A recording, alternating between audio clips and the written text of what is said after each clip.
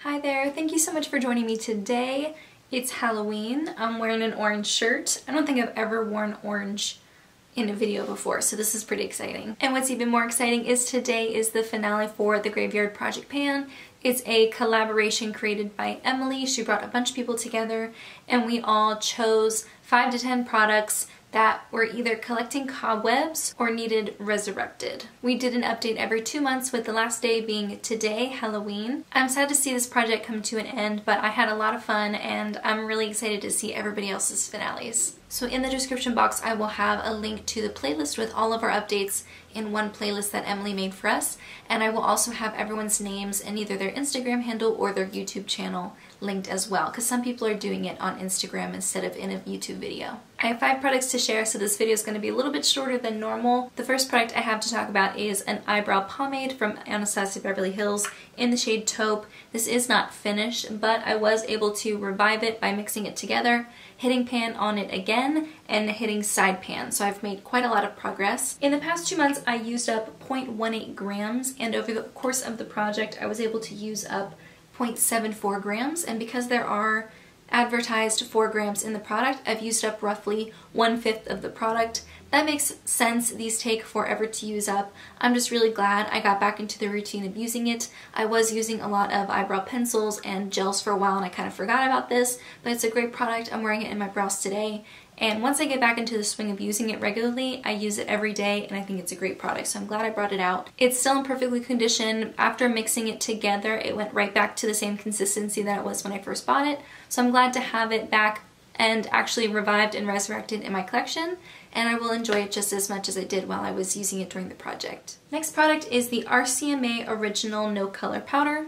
And I did not finish this. I didn't really think that I would be able to, because I wasn't able to bring it with me on my travels, and I did travel for the majority of the past 2 months that I had this project. So I didn't get to use it every single day like I was before. If you can see, I made a huge amount of progress in my last update because I was using it every day, but because I was traveling for 5 out of the 8 or 9 weeks between these 2 updates, I wasn't able to bring this with me because I was really short on space, and so I brought a pressed powder instead, so I couldn't use this. Even so, I feel like I made a lot of really good progress. It is something that I still use every day to set my under eyes and set my face. If you have oily skin, I don't recommend this. I don't think it does literally anything for oil control. It is very lightweight. If you use a very small amount, it does look really natural. It doesn't look like you have a ton of powder on your face. So I think this is better for people with more normal or even slightly drier skin. I definitely can see myself having this done by the end of the year as long as I continue to use it every day. I think it's alright. I don't think I would buy it again, but it is really enjoyable to use when I have it, and I am very confident that I can have it done by the end of the year, so you'll probably see this in my end of the year makeup empties for 2019. The e.l.f. Beauty Shield SPF 50 Skin Shielding Moisturizer in Universal Tint.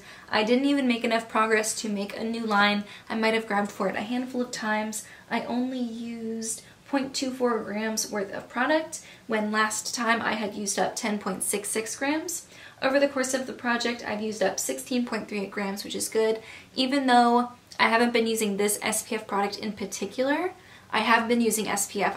I recently bought one from Crave Beauty. I bought, I think, another one before that. So I'm working on just trying out a bunch of different SPF products. This one can make me slightly greasy, so it is something that I'll probably use more in the winter months whenever my skin is drier. So I'll probably get a ton of use out of this in the really cold, dry months, usually like January to March. For now I'm going to put it aside and probably play with some other SPF products that I'm working on. I am still trying definitely to wear SPF every single day. I just don't know if this is the perfect one to use during this time of the year. Next one is one that I talked about in a recent video where I talked about products I'd hit pan on. This one had an air bubble in it, and I hit the air bubble with my brush and it collapsed in on itself, and then I repressed it, but something in the formula, I'm not really sure, but I don't really think this represses very well.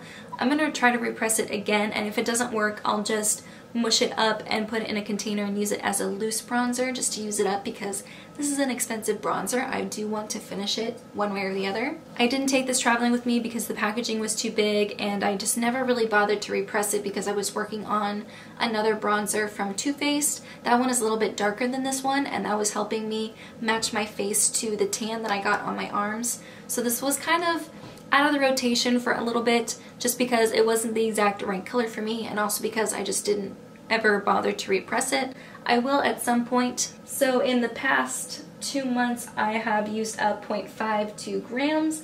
Over the course of the project I was able to use up 7.8 grams, which isn't too bad considering the total amount in here is 25 grams. So 7 out of 25 grams isn't that bad. Part of me naively thought this would be done by the end of the year. I just don't see that happening anymore.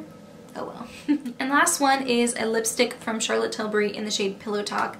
I didn't want to try to use it up. I wasn't trying to just use it every day so that I could finish it because it's an expensive lipstick. I like the color, I'm wearing it today, and it's just not something that I'm in a rush to use up. I just wanted to reach for it more and get more use out of it. I'm terrified of these Charlotte Tilbury lipsticks expiring before I get to use them all the way.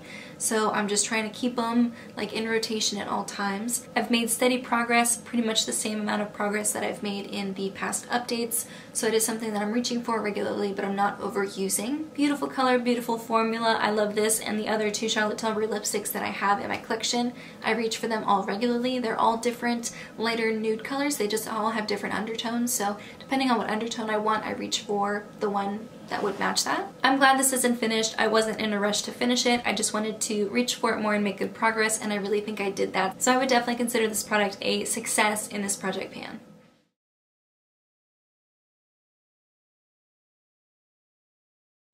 Those were all the products I had to talk about. Smaller project pan, I only used 5 products. It was technically a rolling project pan, so you could roll new things in as you finish stuff up, but I didn't finish anything. Because we were only doing updates every 2 months, I did specifically choose products that take a little bit longer to show progress. They just take longer to go through, and that better motivated me to reach for them more so that I could have updates with actual progress to show you. With the amount of traveling that I did over the past 2 months and with the broken product, the broken bronzer, I might not have made as much progress as I thought I would, but I do still consider this project a success. I had a lot of fun doing it, and I just really liked getting an opportunity to work with so many other YouTubers that I love. I will have everyone linked in the description box below if you want more project pan updates. I definitely recommend checking them out. I, for one, am very excited to see their progress and their finales. In the meantime, that's everything I have. Thank you so much for joining me, and I hope you have a wonderful Halloween.